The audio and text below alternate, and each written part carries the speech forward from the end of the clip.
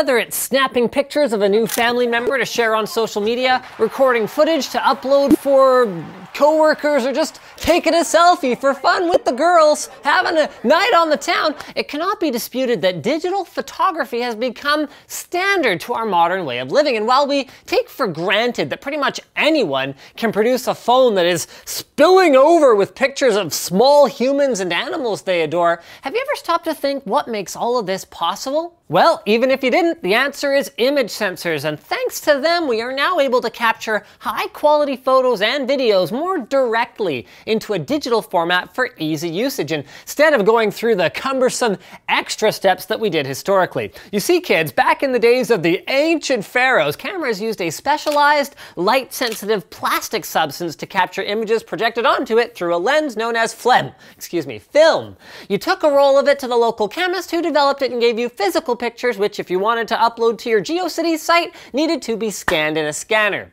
Now, instead of using film to capture images, today's digital sensors work hard to artificially mimic the transduction process of a biological eye in order to do all of this in a much more simple fashion. Well, sort of simple. Transduction, simply defined, is the conversion of one energy form into another. And whether this comes as a result of an organic or mechanical means is actually completely irrelevant. So in the human eye, rod and cone receptors work in combination with ganglion cells to convert photons into an electrochemical signal, which the occipital lobe in your brain can then process. In the case of an image sensor, though, photons are captured as charged electrons in silicon and converted to a voltage value through the use of capacitors and amplifiers, then later transferred into digital code, which can be processed by a computer.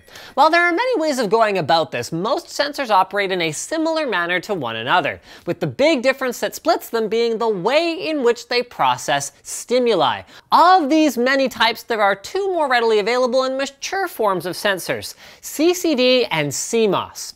Charge-coupled device sensors work by registering photon rays in silicon, which contains a grid array of pixels.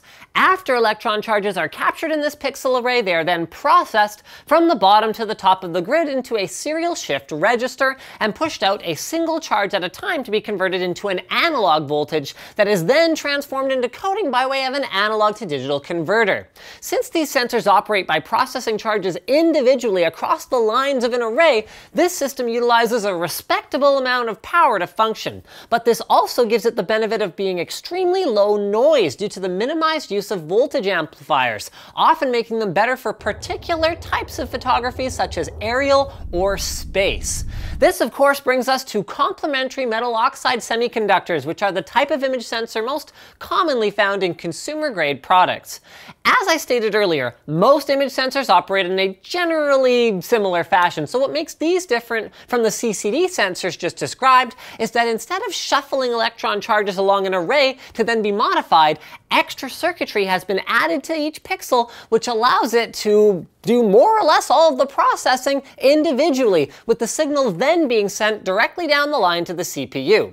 Since there's no gridlock to be managed in this operation, the power usage is actually reduced simultaneously with the added benefit of an increase in processing speed. Now, while both of these sensor types have done well and continue to develop in their own sort of respective specialized fields, that's not to say that there isn't any room for future improvements. Though modern sensors have been wise in taking their inspiration from biology, the processors which reconstruct the coded images sent to them have a ways to catch up if they want to give our brains a run for their money. I mean, you see, the current answer to improving image quality in electronics is to increase pixel counts and fine-tune photoreceptor sensitivities, when the fact is that the eye that we use to sit in judgment of all this stuff is correctly focused in a whopping 2% of our visual field, or about twice the size of your thumbnail at arm's reach, meaning our brain is doing a lot of the work at picking up the slack.